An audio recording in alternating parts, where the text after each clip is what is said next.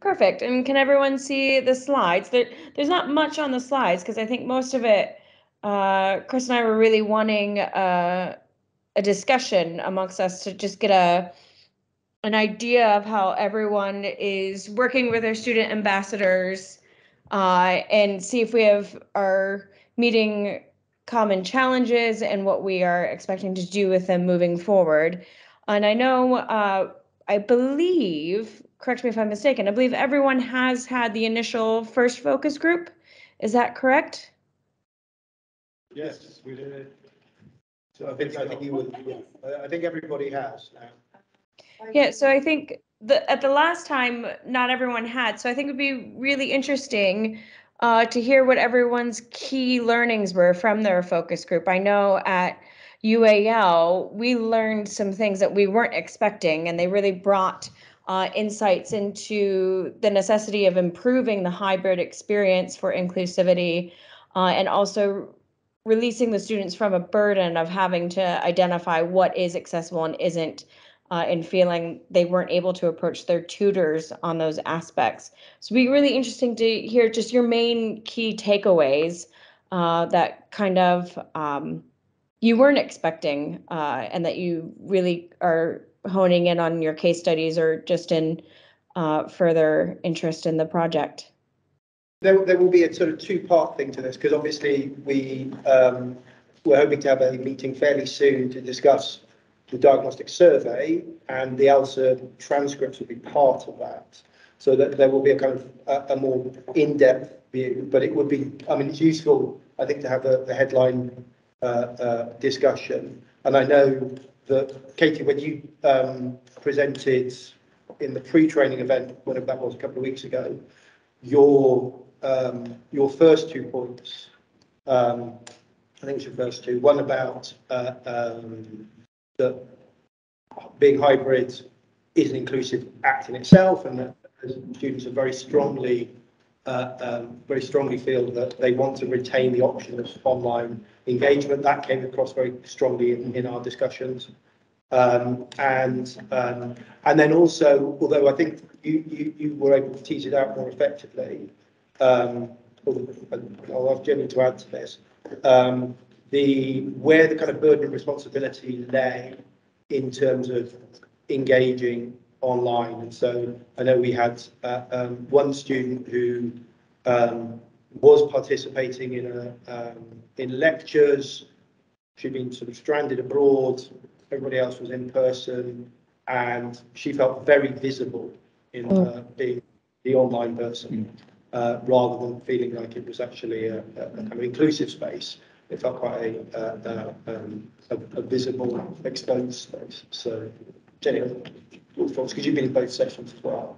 Yeah, there was a range of really important voices. So, from those students who felt that the online learning gave them an agency to be able to manage their own well-being, time management, and capacity to learn. So that was a key component for, I would say, the majority of students, whether that was across their mental health needs or their particular learning styles, or learning difficulties as well. So that was something that they wanted to hold on to, because that opportunity for them to be able to join those spaces as and when they needed on their terms, which made them able to learn better in those spaces. I was saying our students echoed that, to where they felt quite on display and almost like a burden having to attend online and be in that hybrid space.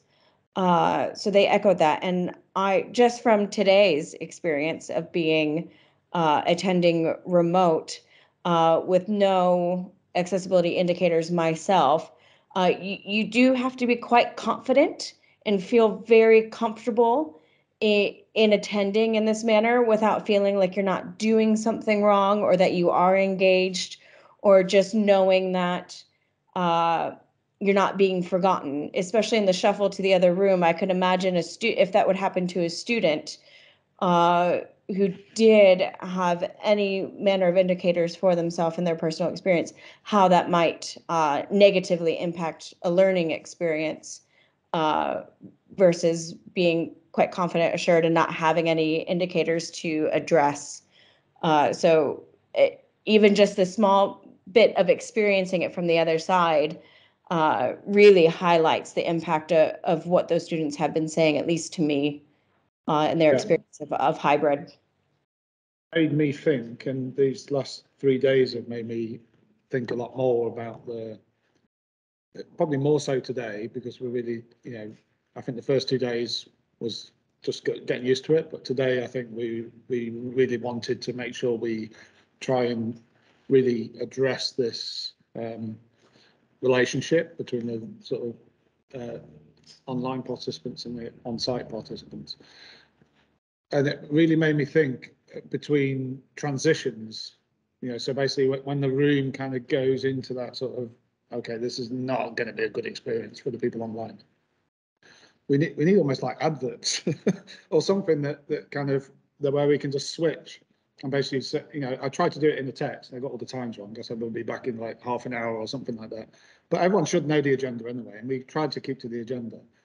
But I think, I guess the question is would it be better to kind of switch channel to some music or something, I don't know, to something that indicates that we're in the transitional phase, or we're having tea, or we're having lunch, or whatever, or do you think it's good for people to just see the room in a casual sense and still feel part of when we're having tea, for instance? Can I add something there? I think I've been working a lot with Padlet, delivering sessions on Padlet, and essentially I created sort of an index page, and I think this came up in earlier discussions, the idea that you have a lobby or something that students enter and there's a presence there, and then when you have rooms or interactions that you can step into those rooms, and that feels more comfortable because you haven't got these separate spaces that you maybe get cut off from, and actually if there are any issues or there are any problems, you can come back into that lobby and then the session starts again from there, or and I think that's one of the benefits, and maybe if we're looking towards the sort of mimic spaces, having those layers where perhaps you kind of enter into, and then you step forward into the VR experience, or so there are perhaps different levels. So what we could try, just to pick up on this idea, and also, I think the Teams or the Zoom or whatever relationship with delivery of this sort of stuff, in a way, is currently all we have. And I think as part of this project, we might be able to explore, especially so let's say Frame VR. There's no reason we can't fully transition into Frame VR, and the on-site and the online participants are literally in the same space, and there's no these barriers there anymore because everyone's in that same space. So I think we definitely explore that. We're kind of doing that this afternoon because I'm going to introduce the Engage XR. I think it would be important for us this afternoon to put headsets on, go into the browser and go into Frame VR in the VR headset. That is a mind-blowing experience.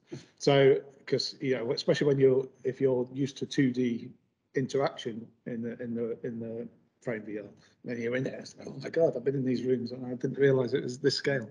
So we'll do that this afternoon. That's what I was thinking this afternoon. So yeah, interesting. Katie, I was just going to pick up on that point about the idea of a foyer or a welcoming space, and I think it's, and this is where, I mean, Zoom has it slightly because it has a waiting room, and it allows you to get a sense that there's an outside and inside into the space, and that when you come into the space, therefore that space has been designated for something. It doesn't do much with that. When you're in the waiting room, there's nothing to see or do. You can receive messages, but that's it. Google doesn't do that. You wait, but it just says waiting for the host to start. And I don't think we can contact you. But I think that idea, and this I think is what some of the students were getting at, and what you talked about, Katie, that if you know, as social animals, the thing that we are most, when we walk into a space that we do not know, and it feels unfamiliar, and everybody else is already interacting, we get very kind of self-conscious, and that is exacerbated if there's, you know, power dynamics or inexperience or whatever. And I think that is magnified if you're coming into what looks like a quite patched together kind of hybrid experience. So, oh yeah, we put this on. I mean, that's why the OWL, I think, has been quite transformative, because it, at least it allows people online to be able to follow a little bit of the camera, rather than the laptop thing where, you know, you've got people peering around the corner. So I think anything that can help give the impression that you are welcoming students into that online space, and it's not just a kind of a patched together thing, will at least help them to, and if it's familiar as well, you know, they've been into it 3-4 times, they know where things are, that makes it a lot easier. So sorry, Katie, back to you. No, I was going to say something very similar, and I couldn't agree more, Ian. I think kind of picking up on what you were saying, Chris, with the transitions, I think if those are predetermined in advance, and it gives that impression that we've thought intentionally about that experience of what it might be like if the on-site necessitates flexibility. Because if you're thinking only about that hybrid experience, you're then kind of limited and not being spontaneous. And I know there are some teachers whose pedagogies are quite, they preset and they go with it, but then some are very loose and very flexible and responsive in the moment. And then how do you ensure that you're then being intentional with your hybrid activities? I think for that thing of like, oh, let's move up to this room that's better for the activity that we're doing, and flexible with that. So I think where things can show intentionality and going for that, it is important. Yeah, that whole thing about flexibility and spontaneity and pedagogy and having to really plan ahead for hybrid is a point of contention that I think deserves further testing. Katie, I know that obviously SWPS we haven't had the headlines yet, but next week, and I think IDT haven't had their meetings, but I think Czernowice, you've had conversations.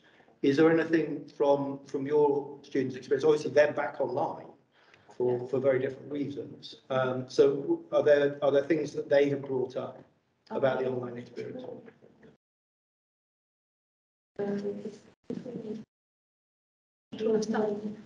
Так, можу коротко розказати, що під час дистанційного навчання ми, значить, зробили аналіз, студентами проаналізували. Ми запитали студентів, чи була їм, чи було їм корисним дистанційне навчання. То студенти визначали позитивні та негативні моменти дистанційного навчання.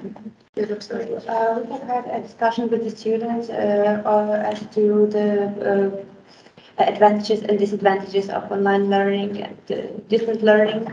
And Natalia will give a short summary of the discussion with the students. So they've had both the advantages and disadvantages, of course. Це серед позитив, спочатку плюс, класно, да?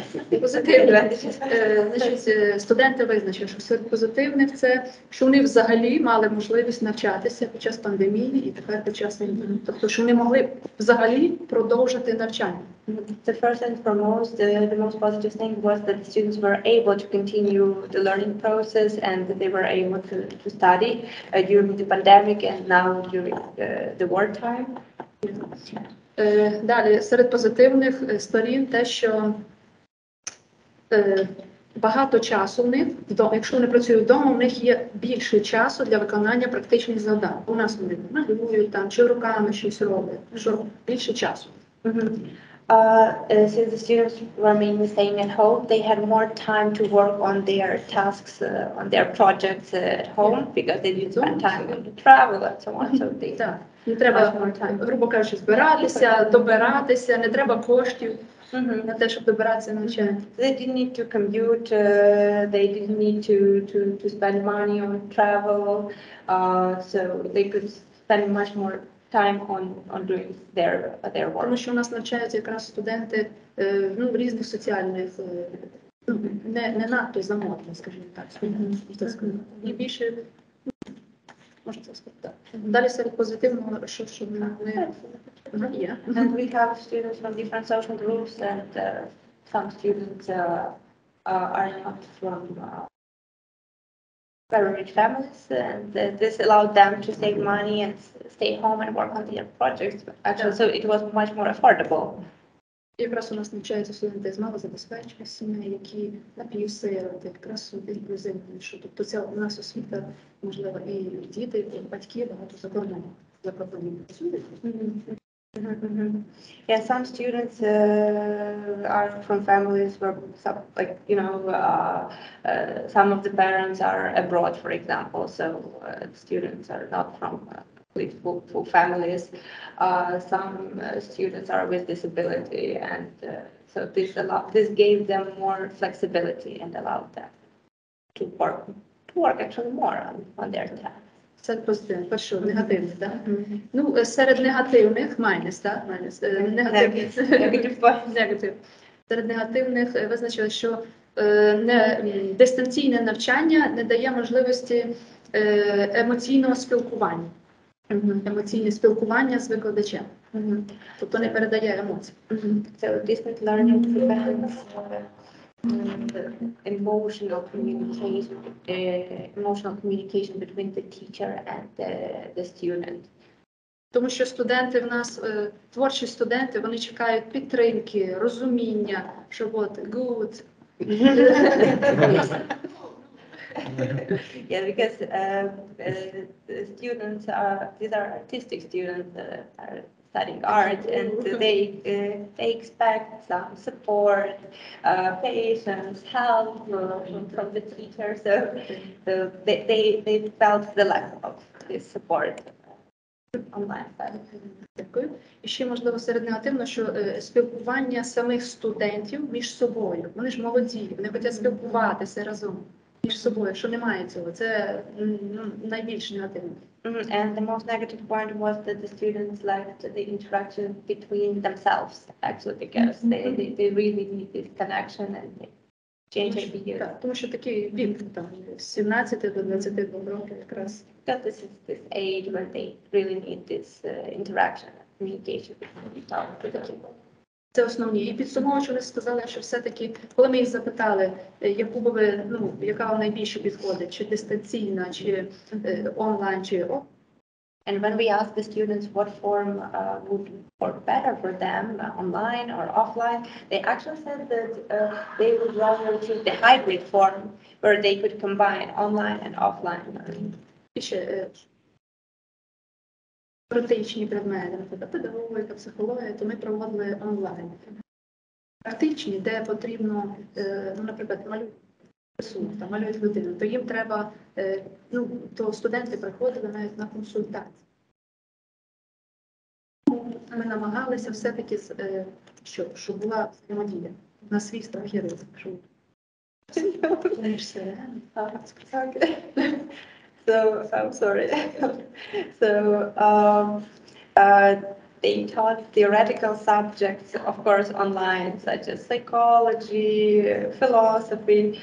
But for practical subjects, artistic subjects, well, the students really need this practical experience. So sometimes they try to organize some private consultations, like one-to-one sessions with the students, because of course you cannot gather all the students in the classroom, but like they risked quite a bit, but they tried to start sessions with the students. Але воно дало результат. It paid off because we had a very positive result. Ну, такі основні. Interesting. No, it's really great to hear. Can I just ask about the current state? Are students back in buildings at university in some places? No, so everyone's. We don't have shelters in that building. So when there are like sirens, you know, alerts. So this, well, the students, according to the rules, the students have to go to the shelters. well, we don't have shelter there, so it's impossible to have a class with the students, you know, according to all the. So everything you're doing at the moment is Yeah, online. so it's online. Абсолютно Yeah. індивідуально. So Викладач з it's кожним online, студентом. and we try to have some kind of a one-to-one meeting with the Okay. students, Yeah. you know, If it requires it. if it allows it, like if it's possible even, you know. Щоб закінчити успішно навчальний рік. Зараз ми готуємось до якраз до захисту. Yeah, because like now they're supposed to have like a showcase as well, like it depends of their projects. So they have this one-to-one meeting sometimes with the students, but according to the rules, you cannot have like a full classroom with all of the students. You cannot have this study process. So, you know, the relevance of this is Складно, але можливо. Все можливо, якщо прикладати зусиль. It's hard, it's like if you put all the effort into it, it's still possible to make it work. But if you put all the effort. a lot of effort. Yes, a lot of effort. Thank you. Welcome. I think Katie might have to go at 1. Is that right, Katie? Yes, I do, but not quite sure what you have planned because I know it's lunchtime as well. But the other questions, if we have the longer session time, I know Gravity Sketch lured everyone in. The other questions that we kind of want to engage with is what challenges have you identified with working with your student ambassadors? For us, they've included scheduling, attendance, and varied levels of engagement and skill sets. We were just wondering if others had experienced those different challenges as well, or if you've experienced different challenges or no challenges at all, and how you might have mitigated that, what we could learn from you and the partners. And then the final question was, what are the future plans for working with the students and how or if any of you are bridging them into your case studies within the curriculum-based projects as well as kind of an accessibility check on what we're working on in the case studies. And I mean, picking up on that, those questions are going to be with us throughout the project. So, you know, we will return to that. Okay, Katie, we'll let you go because it's hot. It's 1 o'clock and people Yes. are going to be waiting. Indeed. Thank you very much for